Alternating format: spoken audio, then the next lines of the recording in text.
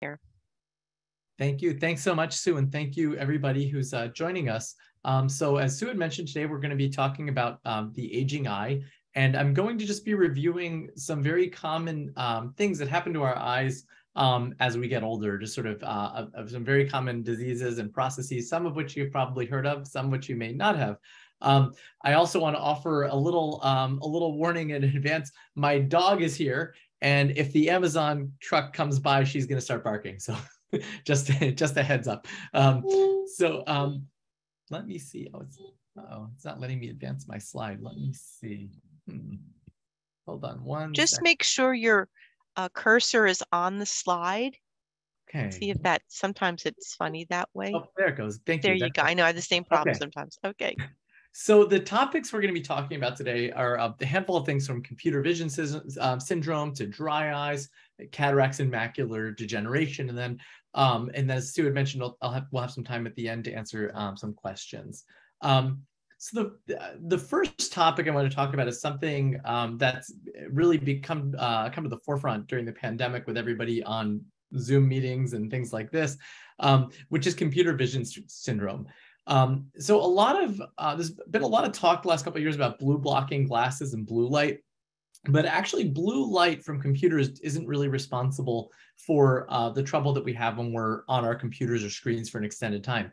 The causes of these difficulty with computer use, including eye strain and irritation, are actually a couple of other things. One is that when we're on a screen, a computer, a device, or even just reading a book, our blink rate is significantly lower than what it normally is. So our eyes tend to get dry just from not blinking frequently enough. We can also get eye strain just from staring for an extended time, and the eye muscles that help us kind of focus close up can kind of get out of focus from that. And we also can experience glare and contrast from the computer screen. So what can we do about it? The blue blocking lights are probably not harmful, but they're not harmful, but they're probably not very helpful either. So we recommend a few things. One is something called the 20-20-20 rule, which you may have heard about. And what that means is we recommend when you're on the computer device for an extended time, take a break every 20 minutes, look at something 20 feet away or more, like out a window, for about 20 seconds. The other is that even if you don't really have dry eyes to begin with, if you spend a significant amount of time on a screen, it's a good idea to use artificial teardrops like Systane or Refresh, over-the-counter artificial teardrops when you're using a device from time to time, because the eyes will get dry. And also make sure your computer or laptop monitor is far back enough that it's a comfortable distance. Typically, somewhere between 23 to 25 inches is good. And then avoid using a screen close to bedtime, as that can really interfere with our circadian rhythms. And that is the one indication where using blue filtering lenses is actually probably helpful, because that blue light does stimulate our pineal gland, which can mess with our sleep rhythms. So the best thing is just to avoid using a screen close to bedtime. And if you do have to use a phone or screen close to bedtime, using the nighttime mode, which shifts some of that blue away from the screen. So just in the rapid fire succession of things that we're going to talk about that can affect our eyes as we start to get older, the next thing I want to talk about is reading glasses. So most people who, unless you're nearsighted, will start requiring reading glasses sometime in their 40s. Some people make it a little bit further. And so people are often asked us, why all of a sudden do I need reading glasses? Whereas before I could see everything, near, distance, and everything like that. People complain their arms are no longer long enough. They're holding things really far away. And so this is a picture of somebody who can no longer read close up. But the reason is something called presbyopia, which is a completely normal process that happens to everybody as our eyes age. And when we're younger, the lens in our eye does something called accommodate. There's a muscle around the lens in our eye, which is a structure behind your iris. And that helps you focus close up. When that muscle constricts, the lens in our eye actually increases in depth, and that increases the power of the lens, allowing the light to focus from closer objects. So the function of those muscles around the lens starts to stiffen and deteriorate, starting, believe it or not, in our late 30s. And it just progressively gets worse and worse and worse until usually it sort of stabilizes and really isn't functioning in any capacity to help you focus close up at all by your mid-60s. And the typical symptoms of presbyopia are just having to hold things further away, having more difficulty reading, eye strain, headaches with reading for an extended time. And this is just a picture kind of illustrating this process. So you can see on the top picture here, when you're looking at an object in the distance, the rays of light go through our cornea, where they're bent by the cornea, and then by the lens, where they're bent further. So they form a focused image on our retina. And so in the image below that, what's happening is that the muscles that constrict the lens are no longer doing that. So the lens is no longer increasing in depth as it is in the topmost picture. So the light is focused behind the retina. So the bottom picture, you see a lens, which is a reading lens, that's now putting the image in the correct place on the back on the retina here. Now, if you're nearsighted, we don't need reading glasses many times, because when you're nearsighted, it means that your eye is long. So the light is naturally focused in front of your retina. So when you read and you're nearsighted, that actually you're sort of seeing that image in a more appropriate place, because it's sort of pulling, the image, when you're holding something close up, the focal point is further back, and it can be appropriately focused on the retina depending on how nearsighted you are. So how do we treat it? Well, there's a few different options. The conventional way of treating it is just over-the-counter reading glasses. Prescription reading glasses are fine, but if you don't have a significant distance prescription, over-the-counter reading glasses like you get on CVS, or you can order a 6-pack of them on Amazon, for probably the same price you can get a single pair at CVS, are perfectly fine. You really don't need prescription glasses if you don't have a significant astigmatism or nearsighted or farsighted correction. You can also do something called monovision, which can be done with a LASIK or a contact lens. And that's where we correct one eye for near and one eye for distance. It sounds like it wouldn't work, but for probably about 60 to 70% of people, it can work fairly well. Our brain will adapt to having one eye for near and one eye for distance pretty effectively much of the time. And a newer option that you may have heard about is something called Vuity eye drops. Vuity is a new formulation of a drop that's been around for many, many, many years, called pilocarpine. Pilocarpine is a drop that, in addition to some other things like lowering the eye pressure, it actually makes the pupil very small, and it creates kind of a pinhole effect. And it also has an impact on the lens that can help the light sort of focus on the right place. Now, the problem with the Vuity drops, I've tried them. They work. They don't work for a very long time, though. They say it lasts for 6 to 8 hours. In my experience and most of my patients' experience, it really works well for about 3 or 4 hours. They're not covered by insurance. They tend to make things dim because our pupils are smaller when you use those drops, so there's less light reaching the back of the eye. And when the drop came out, we had some concerns as ophthalmologists. We've always known that pilocarpine drops, there may be a small risk of developing a tear in the retina from these. The studies that were used for the approval of this drop didn't show any increased risk of retinal tears, but there have been quite a few case reports now of people using Vuity developing retinal tears. So it can still be used, but if you want to use it, a dilated exam is really required beforehand to make sure that your retina is healthy. So that's sort of the long and short of presbyopia. And moving along to the next topic of our aging eyes is dry eyes. So dry eyes, simply put, is when our eyes the tears can no longer adequately lubricate our eyes. And it's due to a couple of simple things. One is your eyes are not making enough tears. And actually, the more common problem is the tears we make are not working well. So you have a poor quality to the tear film. About 17% of people suffer from dry eyes. Is probably higher than that. It's more common in women, and it's more common as we get older. The typical symptoms people experience with dry eyes most commonly are things like burning, feeling a foreign body sensation, like something's in your eyes, like a gritty, sandy feeling, difficulty tolerating contact lenses, the eye going in and out of focus, like when you're either reading or looking at distance, things are clear and then it gets blurry and you blink sometimes and it comes back into focus. You put a teardrop in and it comes back in focus. This is a picture, there's a number of things we see in the eye exam when we're evaluating somebody for dry eyes. In a patient who has fairly significant dry eye, this is what it looks like when we use a special dye in our office, what's called fluorescein dye. So fluorescein is the vegetable-based yellow-green dye that we use for a number of things, including checking the eye pressure. But one of the useful things about fluorescein is if you have dry eye, it sticks to the areas where there's dry spots on the cornea. And so what you're seeing in the lower part of the cornea, those fluorescent green areas, that's where that dye is being taken up by a dry eye. So that's a telltale sign of something we see in the office with dry eye. Causes of dry eye, so some people's eyes just don't make enough tears. It can be associated with a number of autoimmune inflammatory conditions like rheumatoid arthritis and lupus, thyroid disease, diabetes. there's a condition called Sjogren's syndrome, which is an inflammatory autoimmune disease that sometimes is associated with things like rheumatoid arthritis, sometimes is a separate entity unto itself that can cause dry eye and dry mouth. A number of medicines can cause dry eyes, including antihistamines. That's probably the most common one that we see. So in the allergy season, your eyes are itchy and then they get more dry because you're using antihistamines. In the winter, things are almost always worse with dry eyes because of the lack of humidity, and especially if you spend a lot of time in forced air heat. A very common medical condition that I see that can lead to really terrible dry eyes is Parkinson's, because of a significantly reduced blink rate in that condition. People just not blink enough, oftentimes when they have Parkinson's. Eyelid malpositions, and meibomian gland dysfunction, which is just the meibomian glands are a row of tear-producing glands right behind your eyelashes.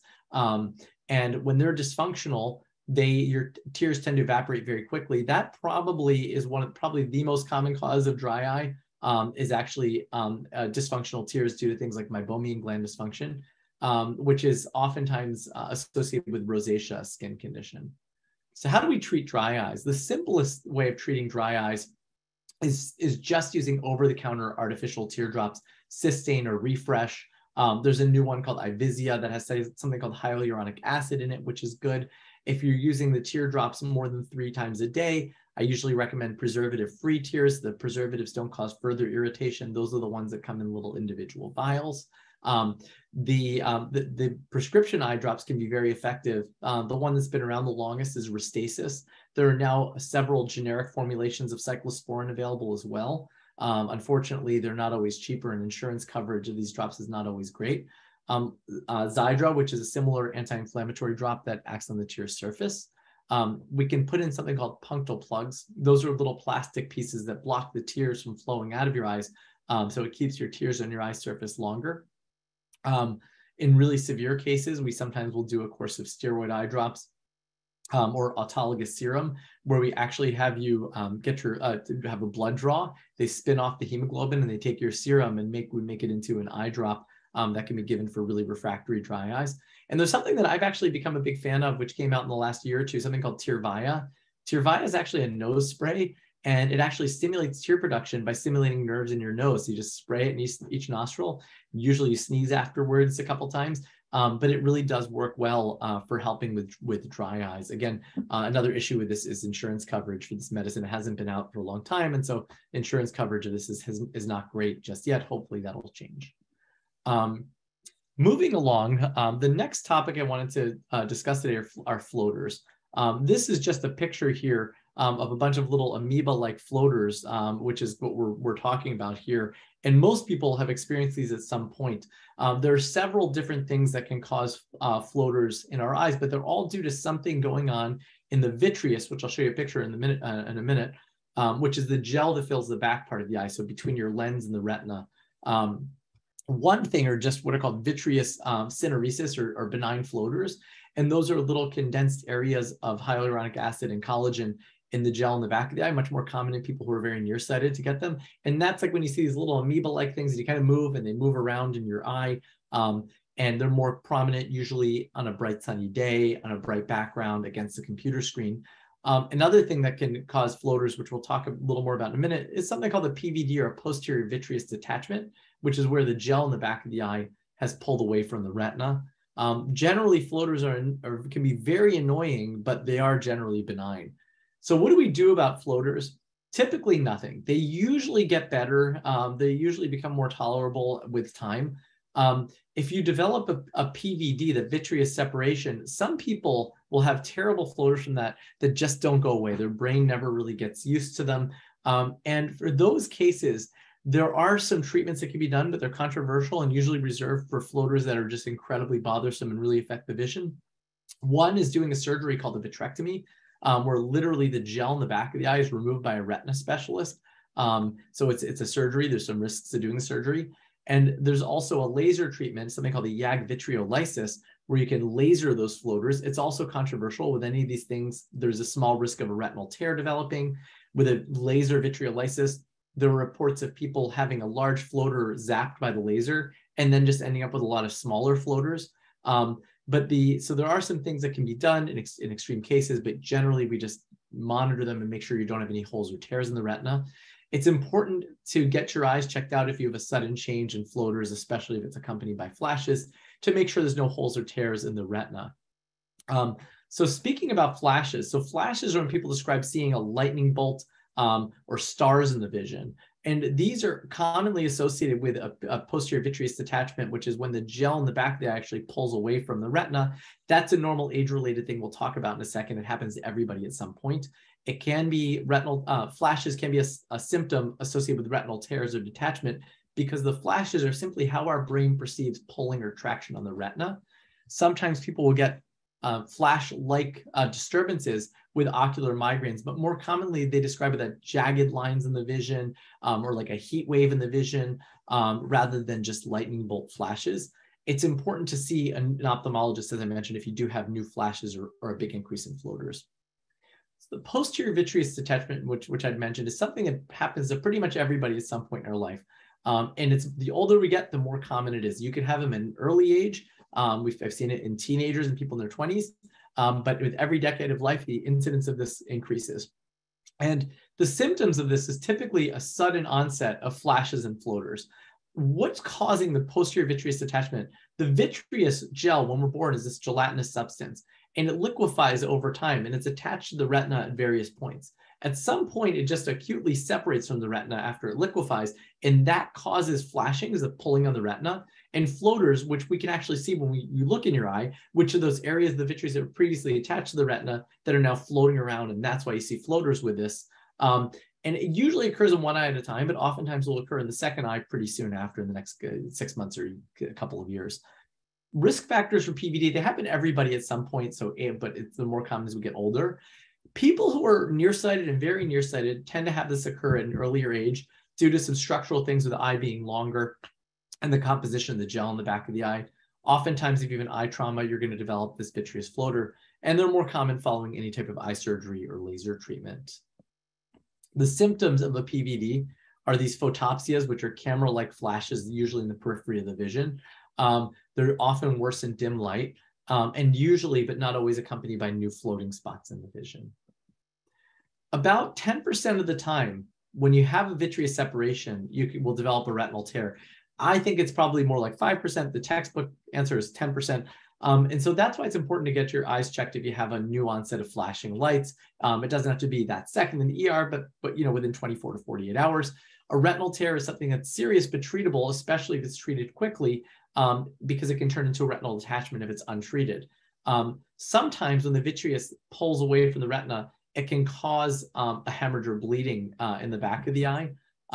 This happens less than 10% of the time, but when you have bleeding from this vitreous detachment in the gel in the back of the eye, there's a much higher risk of a retinal tear. So if you have a lot of dark spots and cobwebs in the vision with flashes and floaters, there's more of a chance that you may have some bleeding in the back of the eye, maybe a higher chance of there being a retinal tear.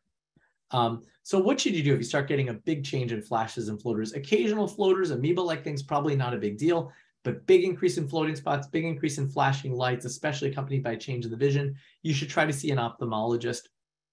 If there's a PVD present and there's no retinal holes or tears, we typically redilate in a month or 6 weeks after to make sure you don't develop one. If there are tears in the retina, those can be treated by a retina specialist with laser in their office. So this is a picture, sort of a cross-section of the eye here. And what you're seeing there is that gelatinous vitreous in the process of pulling away from the retina. And so that's on the right side of the picture in the back of the eye. And then here's actually some interesting things. These are three of these are actual photos of what we see when you have a PVD or a vitreous detachment in the back of the eye. So what you see there is that ring there, the top two left images, and that's something called the Weiss ring. And so what's interesting, when people come in saying, oh, I'm seeing this ring of floaters, these floating spots, we see the same thing. So we look in your eye, we can actually see those floaters that you see, and that's how we know that you've had a vitreous detachment. The bottom left picture represents a retinal tear. So you can see how this occurs. You get a flap in the retina from that gel pulling away from it. It can just tug on the retina and cause a retinal tear here. So that's an overview of flashes, floaters, and PVDs. So moving on to the next topic, we're going to talk about something that I see pretty much every day, which are people that are having difficulty with glare from headlights or car headlights, sunlight. And this is a typical symptom of cataract. So you can see in this picture here, the starburst, the halos around lights, and they're normal, even people who don't have cataracts. When you start getting a lot of that and makes it really unbearable to drive at night, especially in the rain, there very well could be something like a cataract causing that. So a cataract is a progressive opacification of the lens in the eye. It's usually age-related, though it can be related to some other things like diabetes, steroid medication use, trauma. Sometimes people are born with cataracts. Normal age-related cataracts usually start around 60, but they're oftentimes quite a bit longer until they're symptomatic and require treatment. And even if you have a cataract, there's no need to do anything about it until it's really having an impact on your vision. There are some rare exceptions that where we need to do surgery if it's causing a certain form of glaucoma, or if it's so bad that we can't see the retina. But generally, the surgery is not required unless it's causing a problem and impacting your activities of daily living. Here's another cross-section through the eye, and you can see that lens in the front center of the eye, which is where the cataract develops. It's a crystalline, clear structure when we're born that just becomes cloudy and hazy as we get older, and that is the cataract there. So the typical symptoms of cataract, as I mentioned, by far the most common reason why people come to me requiring cataract surgery is difficulty with driving, and especially driving at night due to glare and halos. People also report just generally blurry vision, more trouble needing a lot more light to read, and sometimes people just report things look really dull and faded and hazy. So these are some pictures. On the top of this diagram, a clear lens is a clear crystalline structure. The cloudy cataract is where it starts to become yellow, hazy. Sometimes it gets white. Sometimes you can develop a white cataract, which is in the bottom left, and those are interesting. They're a little more of a challenge to remove sometimes. On the right side, that's what we call a brunescent cataract, which is a cataract where it's become really yellow, dense, and hazy. And I see those very, very commonly. And that's definitely something that should cause a lot of decreased contrast sensitivity and glare. So as I mentioned, cataract surgery is indicated once it's impacting your activities of daily living. If both eyes are needed, which sometimes they are, sometimes it's not required to do both eyes at the same time. If only one eye is symptomatic and the other one's not bad, you don't necessarily need cataract surgery in both eyes. If they're both required, I usually do them 2 weeks apart. Usually it's somewhere between 1 to 4 weeks apart. And we remove that cloudy lens, and we virtually always put a new lens implant in the eye. Otherwise, you need Coke bottle glasses to see. It's common, it's safe. There are risks with cataract surgery like any other surgery, generally very effective, and the risks of complications are quite small. It's a same-day outpatient surgery. It usually takes me about 15 minutes to do a cataract surgery, sometimes a little longer if it's a different kind of cataract. It's not a laser surgery, but there is something called laser-assisted cataract surgery, where a laser is used in helping break apart the cataract and do some other steps of the surgery. So a really common question that I face is, what kind of lens implant should I have at the time of cataract surgery? So we used to have very few options. When I was in training, there really weren't that many options for lens implants, and now there's a lot. And so it makes it a little trickier. Because there's not one right answer for everybody. There's a lot of different options, and it depends on a lot of different factors. So a conventional lens implant is what's called a monofocal lens implant, meaning it corrects one focal point. So we can correct your vision for near, we can correct your vision for distance. Conventionally, we correct your vision for far away, and you will need reading glasses after. We could correct your vision for near, and then you'll need glasses for far away. There's another option called monovision. We correct one eye for near, one eye for distance. Some people like it, some people don't. If possible, if we're considering that, if it's possible to do a trial of that with a contact lens first, we'd like to do that to see if your brain will tolerate it and will like it. If you have astigmatism, which means that your eye is shaped a little more like a football than a basketball, we can correct that at the time of surgery using a special lens implant called a toric lens. They're not covered by insurance, and if you have significant astigmatism and you don't use a toric lens, it can still be corrected with glasses afterwards. The other categories of lens implants are what are called presbyopic lens implants, and there's an increasing number of those available. We have what are called multifocal, or some people call them trifocal lens implants. The one that I tend to use in that category most is something called the PanOptix lens. The PanOptix lens is a lens that helps us see close-up, intermediate, and distance with one lens implant. It works very well. It's not a guarantee. Any of these lenses, no matter what, there's a chance you'll need glasses. It's not an exact science. About 20% of people we put a lens implant in will end up more than a half a diopter off from what the formulas predict. So it's not an exact science, but we're usually pretty close. So that's an option that can correct everything. The drawback to those lenses are they're not covered by insurance and they're not inexpensive. And they also can create a little bit of glare halo effect because of the way that the lenses are created. There's another category of presbyopic lenses that we refer to as extended depth of focus lenses. I'm a fan of these also. These lenses give you, rather than a single focal point, they extend that depth of focus. I find that they're very good for intermediate vision, for example, computer range, and good for distance. They don't perform well for close-up. So most people, we put this in, the expectation is they're going to need reading glasses for close-up reading, but there's a very good chance they won't need it on the computer, which with a conventional lens implant, you probably will.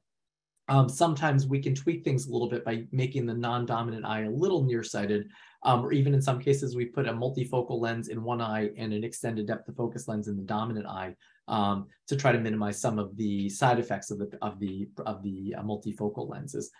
A newer option that I'm very excited about, and I'm really, really, really hoping to get soon, I've been following this technology for 20 years since I was a resident when it was first in development, is something called a light adjustable lens, which is now owned by a company called eyesight. It got approved by the FDA a year and a half ago or so. It's been a long time in development and it's very well tested. And what it is, it's a really fascinating technology. The light adjustable lens is a lens that has these polymers in it, and the tiny lens that we put in that are basically can be reshaped or moved using the ultraviolet light in the office. So what's amazing about that is, as I mentioned before, is that cataract surgery is not an exact science, and there's about a 20% chance that you're going to end up a little bit off from the predicted target with cataract surgery.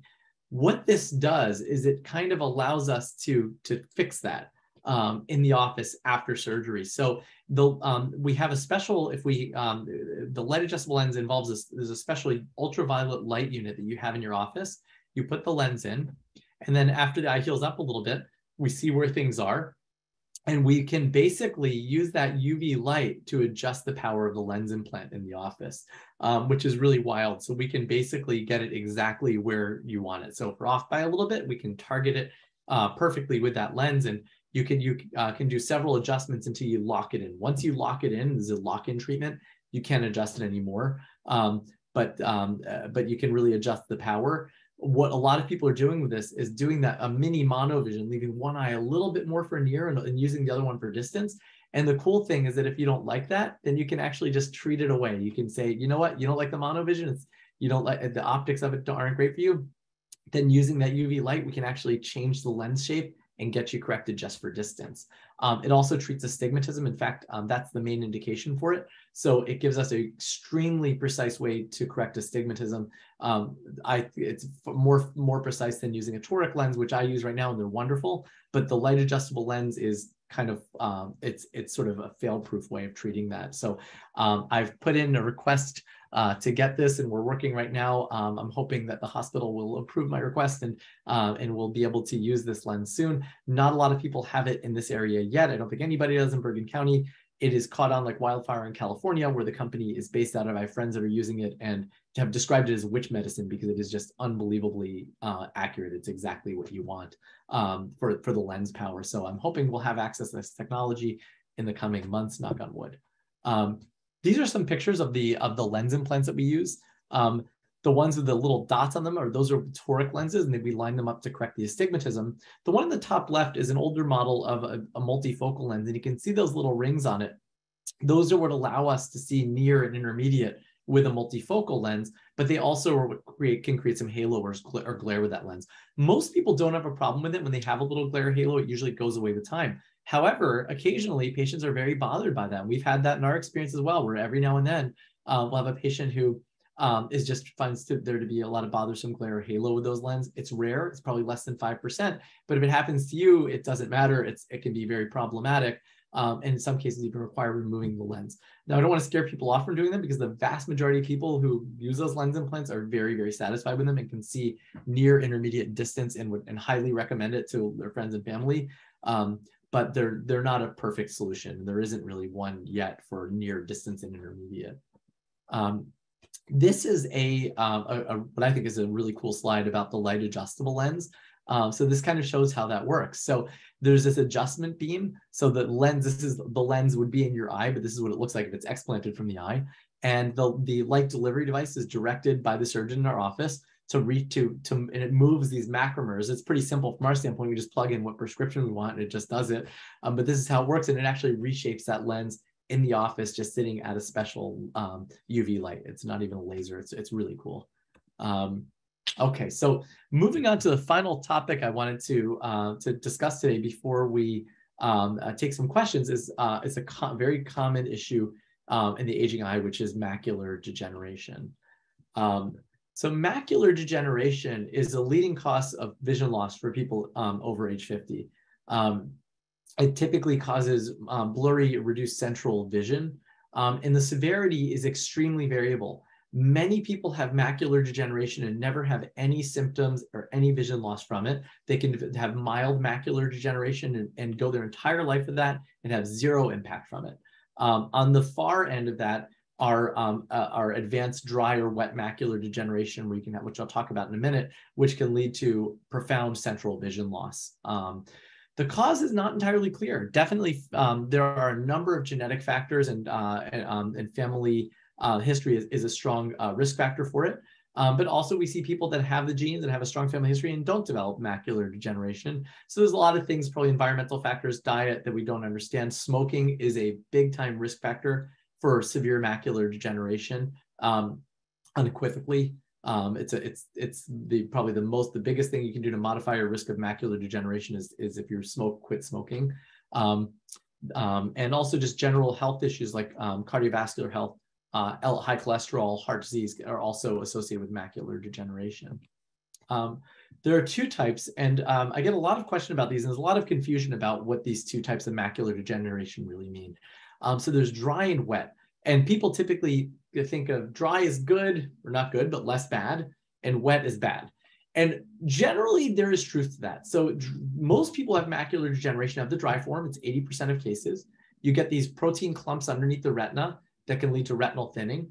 And many people with dry macular degeneration don't develop vision loss. However, dry macular degeneration can turn into wet form, and wet form is almost always preceded by dry. It's usually you start with dry, and then if you're going to develop wet, it starts with dry macular degeneration. Wet macular degeneration is when you get damage to these layers in the retina that causes new blood vessels to grow into the retina and bleed in the retina, and that's why it's called wet macular degeneration, bleeding and exudate of proteins and fluid, which causes vision loss and scarring. Now, you can have dry macular degeneration with severe, profound vision loss without developing wet macular degeneration. That's due to atrophy of the retinal tissue. And that is very frustrating because wet macular degeneration, we have some treatments for. Dry, unfortunately, if you have debilitating vision loss from severe dry macular degeneration, we don't have great treatments for it. There's a medication that is likely to be approved in the coming year by the FDA. It's not a cure. It's just if you have what's called geographic atrophy, which is where you get loss of retinal tissue because of dry macular degeneration, severe dry macular degeneration, it's been shown to slow that progression down. It doesn't stop it. It just can slow down the progression of that condition. And that's not yet FDA approved. It hopefully should be soon. This is just a picture of dry macular degeneration. And this is what I would call severe dry macular degeneration.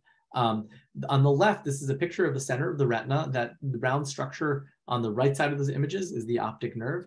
And you can see those little yellow dots there. And those are what are called drusen, which are the pathognomonic finding, the typical finding of macular degeneration. And they're those clumps of protein under the retina. On the right-hand side, this is an image of what's called an OCT. It's an image we do in our office.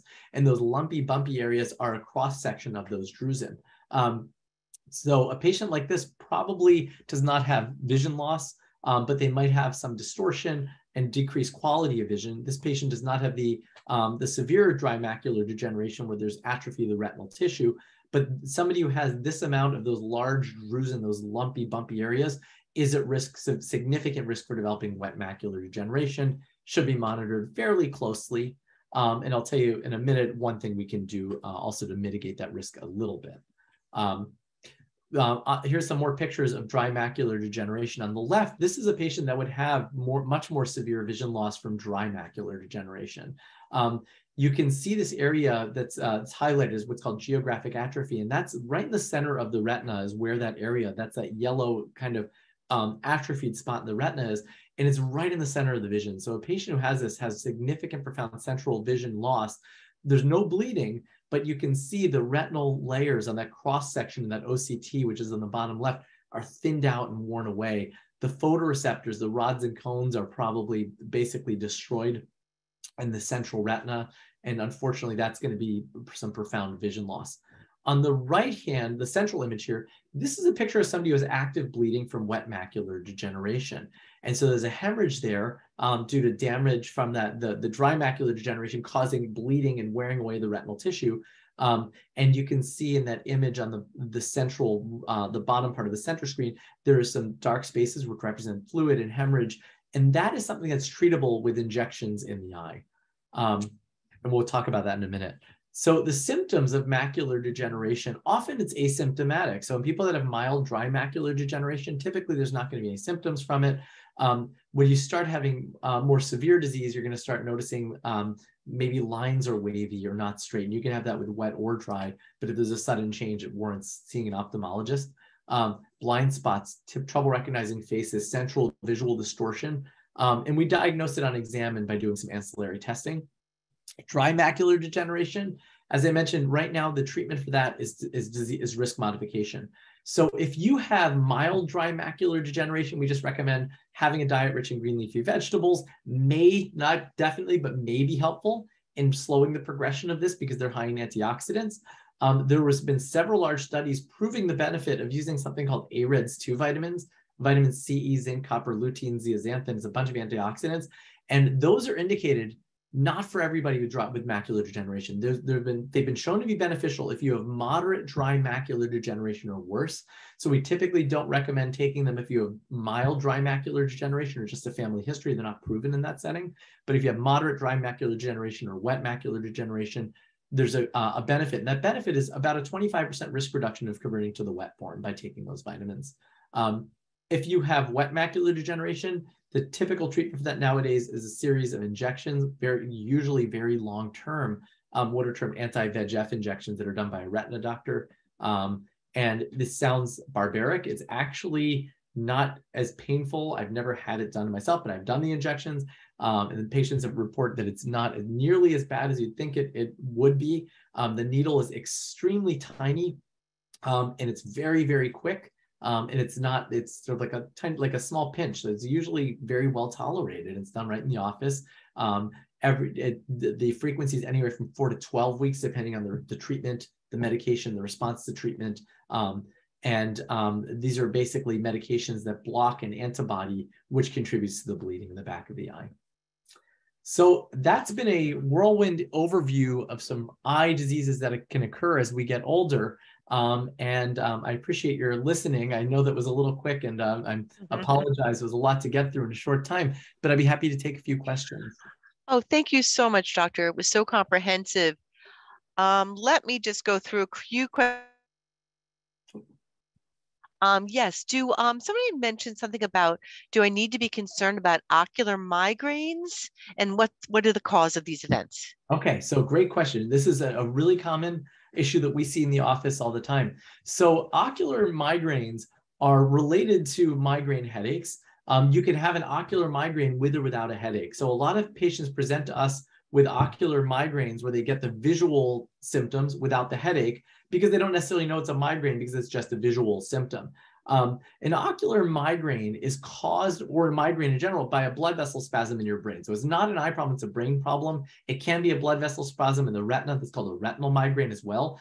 And it's basically a blood vessel constricts and then dilates. And it's that dilation that causes migraine symptoms. So when a migraine involves your visual cortex, the vision part of your brain, which is a huge part of your brain, oftentimes you get these visual symptoms. And what people describe with that are shimmering lights.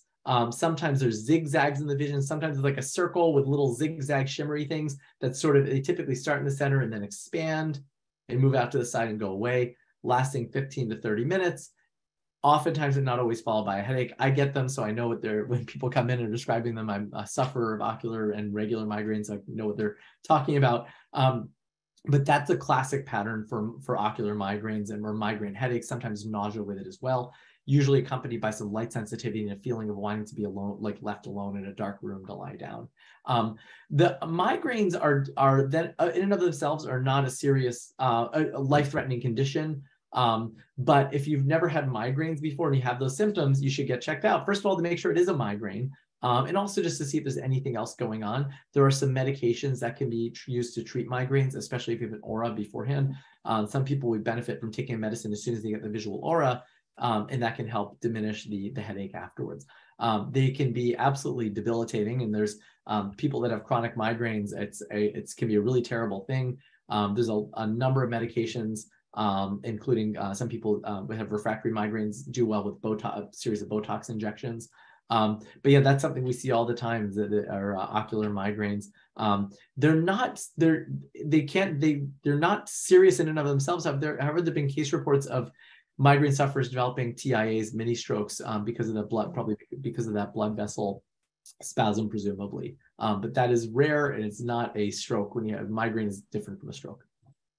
Thank you so much. Someone had a question about detached retina. If it's hereditary, and is there vision loss as a result sometimes? Good question. So a retinal detachment, most commonly, there's several things that can cause a retinal detachment. In our experience, the most common cause of retinal detachment is a tear in the retina, often from that PVD that we talked about.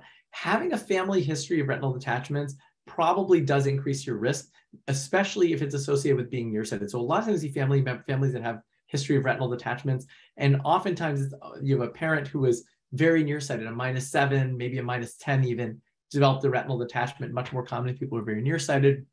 And then their child, same situation, long eye, nearsighted eye, developing a retinal tear, retinal detachment. Having said that, most people have a family member who had a retinal detachment will not experience retinal detachment in their lifetime, but it probably is a risk factor for developing a retinal detachment. The key thing with retinal detachment is that it's treatable, but it's important to seek care quickly, because if you have, for example, a tear that hasn't detached yet, often that can be treated by laser in the office before it turns into a detachment. And it can be easier to treat a smaller detachment and preserve the vision than if the entire central retina detaches, where there's a more risk of continued vision loss. So it can be treated sometimes with laser, sometimes by injecting air in the eye with laser treatment, and other times with a couple of different surgeries, if it's depending on the type of retinal detachment. Okay, thank you so much. Question about cataract surgery and artificial lens versus natural lenses. And do you know anything about the natural lenses No, and anything about them? Mm-hmm. There's no natural lens. So the only lens that can be implanted is an artificial lens that is made out of. There's a few different materials like acrylic and PMMA and silicone that are used, but they're all manufactured lenses. Okay. Yeah, we always put them in. And do you know if the light adjustable lens is covered by insurance by any chance? Not, no, there It no is not. so insurance will cover sort of the standard monofocal lens implant. Insurances and Medicare will cover those. They don't cover astigmatism correcting, and they don't cover any of the multifocals or the light adjustable lens, unfortunately. Okay. And the price for those is variable. It's usually somewhere for a standard toric lens. It depends on who does it and everything, but usually about $1,600. To the light adjustable lens is most people are charging about $3,500 to $4,000 for the light adjustable lens. Wow. Is there, anything about an eye stroke and what can be done for it? How to prevent it? It just depends. There's so many different kinds of eye strokes. You can have a stroke to the optic nerve. There's several different things that can cause a stroke to the retina. But there are many different things that comprise what can be turned an eye stroke, like a what's called a central retinal artery occlusion. You can have an optic nerve stroke, and so the risk factors are things like high blood pressure, having comorbidities like carotid artery disease is a major risk factor for a retinal stroke. probably things like diabetes as well. There's a form of an optic nerve stroke that some people have an anatomical predisposition to have, something called the non-arteritic ischemic anterior optic neuropathy, NAION, which unfortunately there's not a lot that can, it's sort of a bad luck thing where there's not much modifiable that can mitigate the risk of having it. That's not very common though. We don't see that often. But an eye stroke, a retinal stroke or an optic nerve stroke can be due to an embolic event. So that's why the carotid artery disease, heart disease, if you have an arrhythmia, it can lead to that. There's something very serious called giant cell arteritis, which can cause a loss of perfusion to the optic nerve. That's accompanied by some things like pain in your temples, pain while chewing. That's a very serious condition. But there's a lot of different things that can cause eye strokes in different parts of the eye. Okay. A couple of people are asking about glaucoma, how often you see that in your office, any new treatments? So yeah, glaucoma I see every single day. It's probably the most common chronic eye disease that I treat. My partner, Dr. Fuchs, is a glaucoma specialist. So glaucoma is a disease of the optic nerve. People think of glaucoma as eye pressure. It's actually not eye pressure. It is a disease that causes damage to the nerve in the back of the eye. You can have elevated eye pressure and have glaucoma. You can have lower normal eye pressure and have glaucoma. Having higher eye pressure is a glaucoma risk factor. So commonly people who have glaucoma do have elevated eye pressure. The way that we treat glaucoma is by lowering the eye pressure, whether it's high or whether it's low to start. The way we treat it is by lowering the eye pressure. And there's several things that we can do to treat the pressure. One is, and the most common thing is eye drops. And there's a whole host of different eye drops with varying efficacy and side effects. Sometimes we do a laser in the office for primary glaucoma, something called an SLT laser. There's a different kind of glaucoma called narrow angle or angle closure glaucoma, where the fluid kind of builds up in the eye because it can't escape properly. That's treated differently by a laser called an iridotomy, where we make a little opening in the iris, also done in the office. We have a laser we use to do that. And then there are surgical options. There's a growing number of what are called MIGS, or minimally invasive glaucoma surgeries, that we do. I do a couple of them. Dr. Fuchs does a lot of them. She does any MIGS procedure, you name it, she has experience doing them. And these are minimally invasive surgeries, often done at the same time of cataract surgery, that add a very short time to the cataract surgery, but improve the outflow of the fluid from the eye. Then there's some older surgeries, which are still required in some cases, that are a little more invasive, something called the trabeculectomy. And another one called the tube shunt. Those are a little more invasive, but there are a lot of surgical and eye drop options for glaucoma. It's a chronic disease. It's not curable, but it's treatable. Okay. A couple questions about chronic dry eyes.